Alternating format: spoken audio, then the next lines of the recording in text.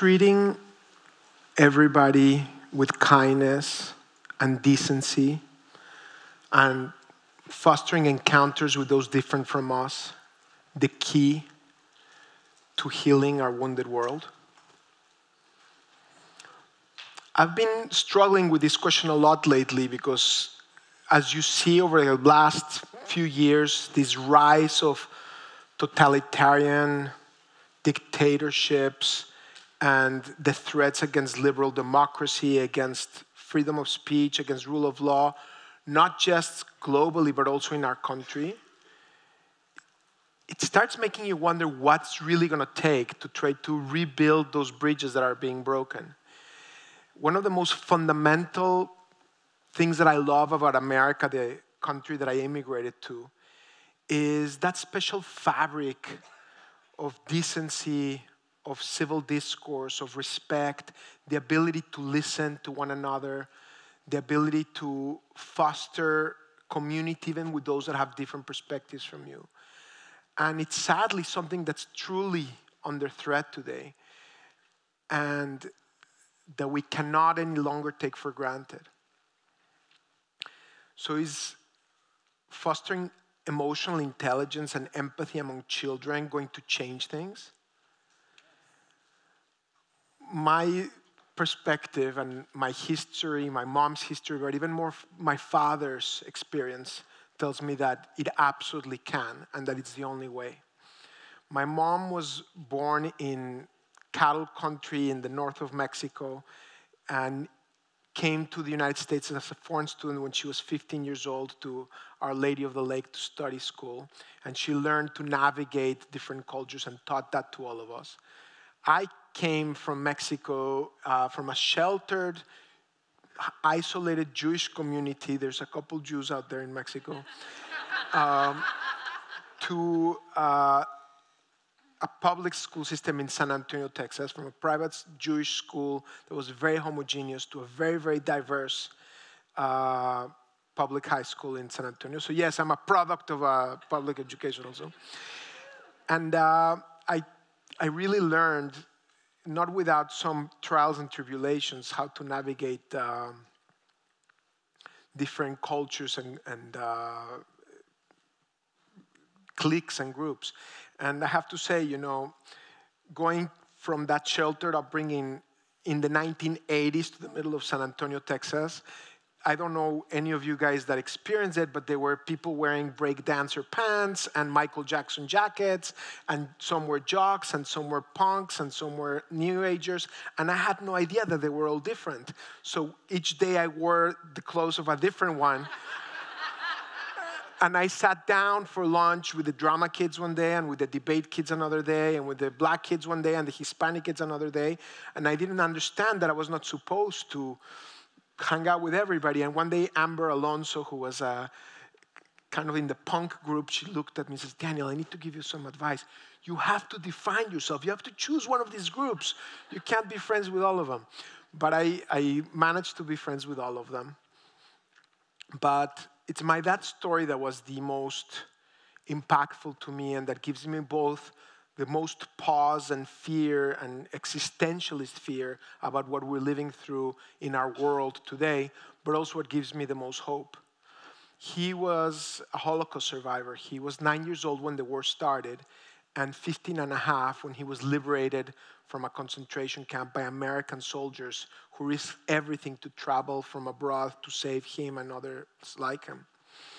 And he made sure to talk to me about the horrors that he went through. And it absolutely seared itself into my mind so that I will never forget what he went through and not let it happen again. But he also made sure to talk to me about the kindness that helped him survive, about the moments of courage and kindness and just human recognition of his humanity, oftentimes of people that were not kind, that helped him live and that helps me be here today. And one of them is a German soldier that when people were not watching, threw a rotten potato by my dad's feet because he saw in my emancipated dad's persona shreds of remaining humanity. And I think my dad was strengthened not just by the nourishment of the potato, by that recognition that he was still a human being. But one of the most harrowing stories that he told me was about his superintendent. When he was around 10 or 11 years old and the war had broken out, his superintendent told him, "You're hungry?" And my dad said, "Yes." Like, "Come, let me show you where you can get some food." And he walked them a couple blocks and pointed to a pile of dead bodies. And he said, "There, those are Jews. Cut a piece of meat and eat it." And my dad was a little kid. And shortly after that, the paramilitary forces showed up to the building where my family lived, where my grandfather, grandmother, my dad and his brother lived. And the superintendent escorted them to every house where the Jews lived, and they exterminated them all. And when they ended up at my grandparents' house, they took my grandmother into a room in the back. My dad didn't understand what was going on there. And when my grandmother came out, after a while, they walked them down, presumably to be exterminated. And then out of nowhere, the superintendent spoke to the paramilitary forces and whispered to them something, and they left. And he approached my dad, my grandfather, and he told my grandfather, "Mr. Lubetzky, you were always kind to me. You always looked at my eyes. You always smiled. You always told me jokes. And on the holidays, you gave me a bottle of schnapps. So I'm sparing you and your family, but leave before I change my mind." And that night, they went into the Kovno ghetto, and then thereafter, they were sent to a concentration camp and then liberated by American soldiers. And it's not easy to come to terms with the fact that I sit here today and I live because of the kindness of an evil person who somehow, in the darkest of moments, found the courage to spare my family. And that has fueled my dad's experience, has fueled my commitment throughout my entire life to try to build bridges between people, to prevent what happened to my dad from happening again to others.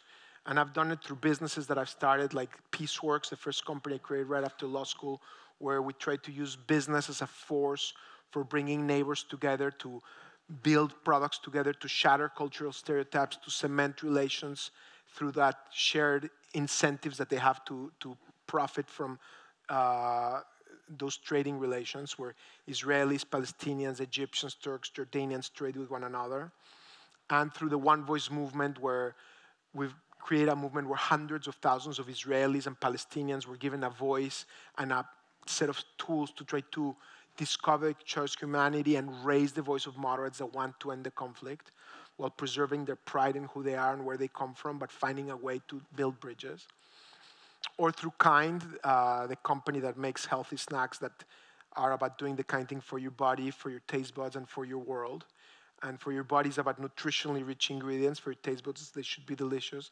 But for your world, is about trying to inspire kindness, about making kindness a state of mind, about elevating kindness into the most cherished skill that we can pass on to our children, the most cherished value that we can celebrate.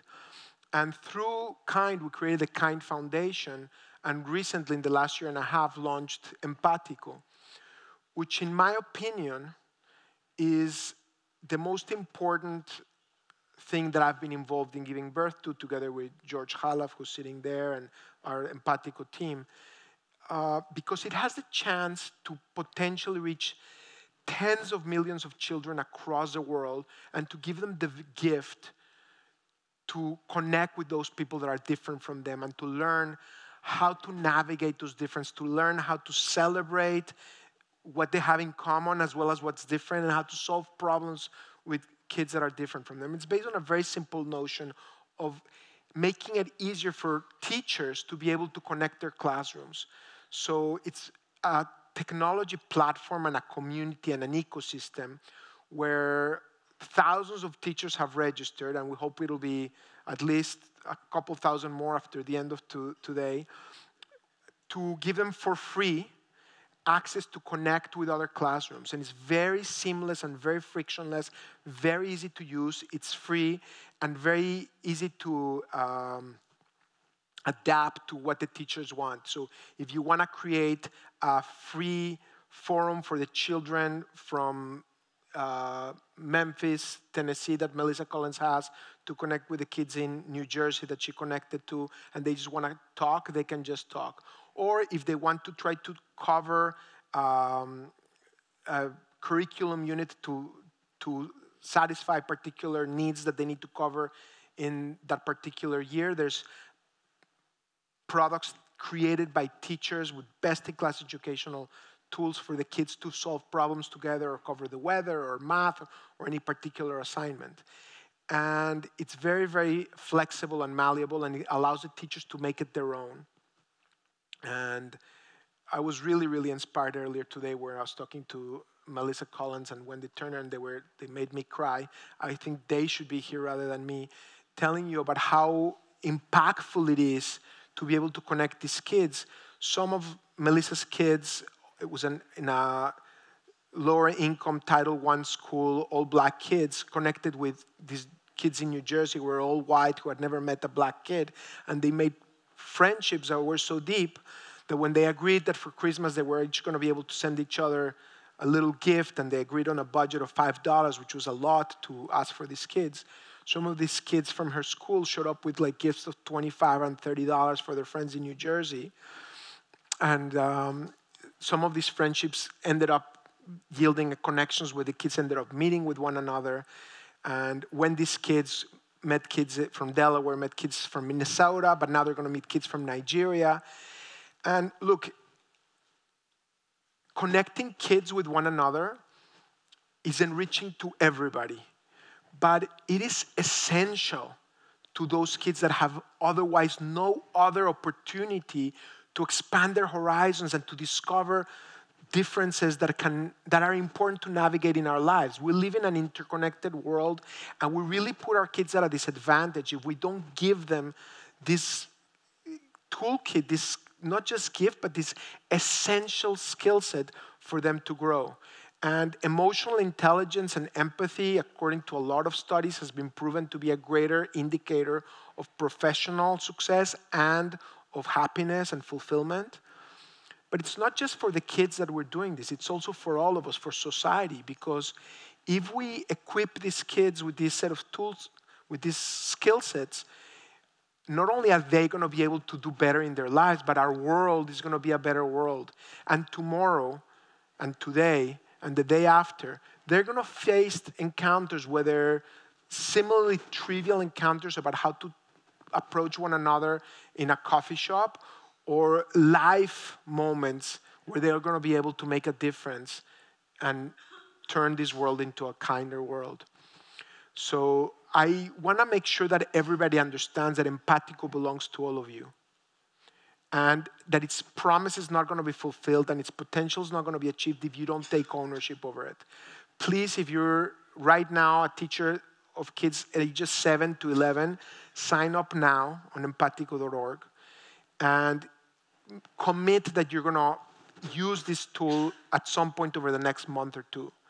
And if you're not teaching kids 7 to 11, commit that you'll find somebody that teaches kids 7 to 11, and soon enough it'll be expanded and broadened to more and more classrooms. But it's really, really important that you take ownership of it, that you tell us what is it that we can do together to make sure that we reach more and more kids and that it becomes something that we can one day take for granted, because every kid is given the gift to connect with one another. I'm pleased now to introduce our final speaker for the night, an amazing storyteller whose stories really, really, and TED Talk really, really reached me, but whose name I have to read, Chimamanda Ngozi Adichie. It's a pleasure to welcome her to the stage, and thanks for having me tonight.